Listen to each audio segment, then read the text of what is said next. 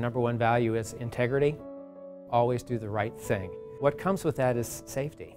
People are afraid, rightly so in many instances, and they need to be safe. So that's why we made a multi-million-dollar investment in our clinics to provide that safe environment, provide that care. Some of the things that have been done is clinic-wide, we have enhanced air exchange systems where we're turning over air 6 to 7 times an hour.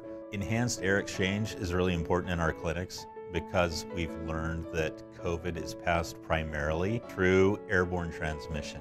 We know that during this pandemic, there's been some level of concern about, am I safe going into a healthcare facility? All these things are because we care about people, we want them to be safe, and we want them to know that when they come into the clinic, that they're going to be safe doing that.